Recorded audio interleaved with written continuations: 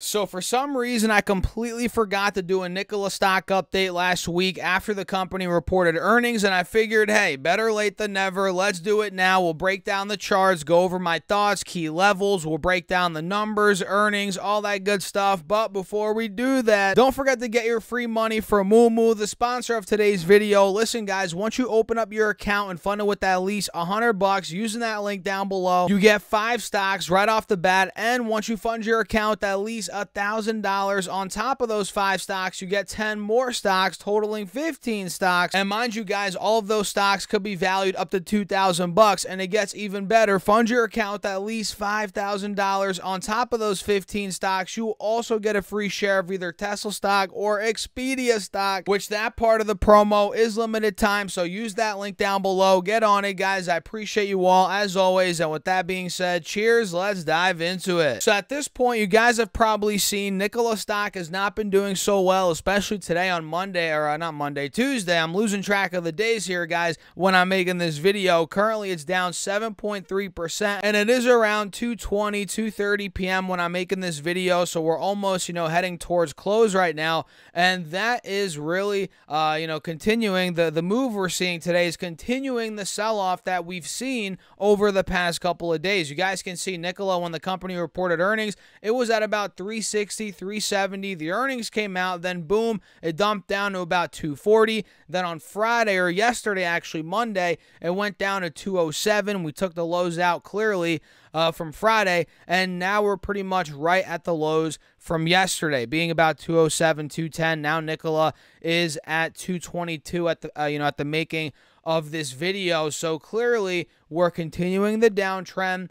No signs of a reversal in sight. So let's see what they ended up reporting. Then we'll look at the larger time frames. Actually, we'll break down the numbers quickly, dive into the actual earnings release. We'll look at that very quickly. Then we'll break down the larger time frames at the end of the video. So make sure you guys stick on throughout. So look, at this point, they just reported, I think on the 4th, right? Yeah, that was on Thursday. Yeah, that was on Thursday. They reported, or was it Friday? Either way. Actually, no, that was on Friday. Either way, they reported EPS of -20 cents, which beat the -22 cents expected, and they missed on revenue, guys. 15.36 million versus 15.43 million expected. So mixed bag earnings out of Nikola. And the big thing here, guys, is their CEO. I can't even pronounce this name, but I think it's Loschler, whatever the heck.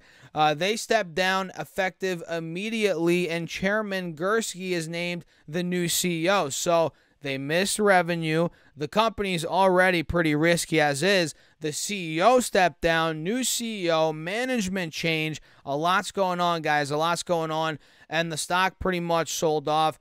Due to that, I would argue that the CEO change had a little bit to do with the stock selling off, or maybe a lot of it. A lot of the sell-off was due to that. I don't know. But overall, that's what we saw, and they expect revenue between 18 to 28 million. That's a pretty big range in Q3, and they expect 60 to 90 trucks to be delivered in Q3,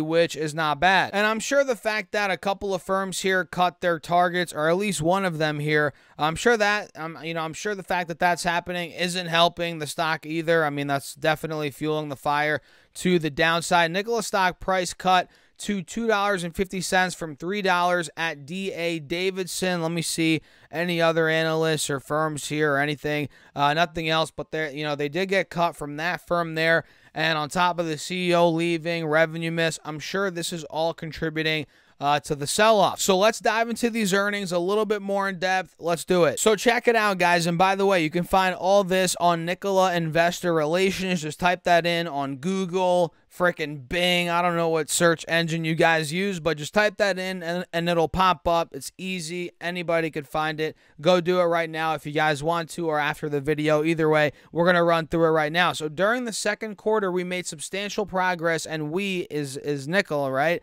on the realignment of resources with our strategic priorities. You guys can see here they continued building sales momentum, delivering 45 wholesale and 66 retail battery electric trucks, the best retail quarter to date, which is good. They increased their unrestricted cash position by $107 million while substantially reducing their adjusted free cash flow to below their $150 million target for the quarter. You guys can see that right there. And they raised $233 million through capital raise and asset monetization and improved visibility into future capital needs to fully fund the business model, which is good. And I'm sure you guys remember, but they closed down battery production operations of Romeo Power and are establishing a battery pack line in Coolidge, which I forget exactly where that is, for their battery electric trucks. And they completed the sale of European joint venture to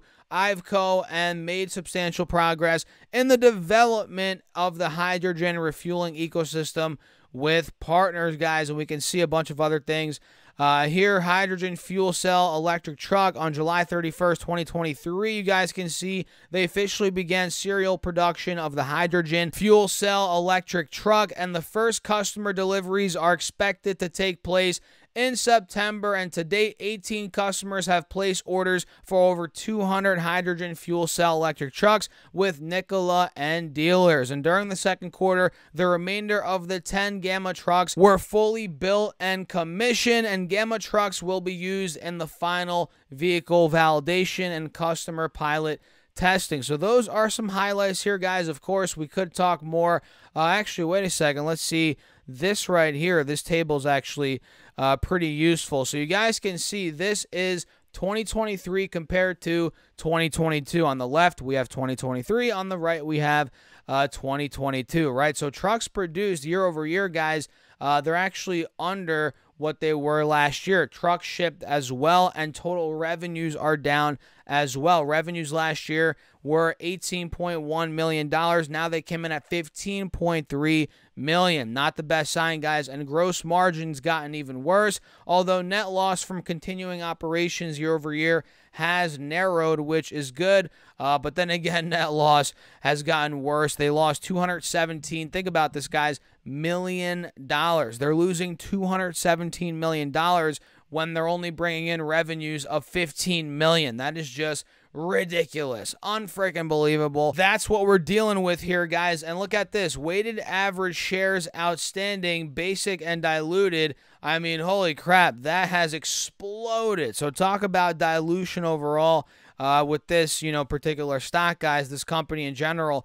That's what they're doing to stay afloat. I mean, when you're only making $15 million in revenue and they're losing $220 million, they have to raise capital somehow to continue the operations, guys. That's what companies do, right? So let me actually come back over here to the charts and point out one key thing here before we do wrap up this video. By the way, I appreciate all of you for tuning in. If you have not hit that like button yet, hit that like button and make sure to subscribe. We're so close to 30,000 subs, and that's been a goal of mine for a while. I appreciate all of you for tuning in, your support throughout the years or the months or the weeks, however long you've been watching. Let me know how long you've been watching, by the way, in the comments. Either way, I appreciate all your support as always. So Nikola right now is down, we all know, 7% on the day, whatever percent, 40% in the past couple of days, which is just insane. We understand that. And with that, guys, now we're actually at a very big spot on the 4-hour chart. You guys can see right now we're above the 180 SMA, which is right around 195, $2 per share on this time frame. And mind you, guys, this spot is held over the past couple of months pretty religiously, right? Sure, it was under that point when it got to 50 cents, and it was under the 180 SMA and the 50 SMA for months, pretty much straight from February all to June, so for 4 months.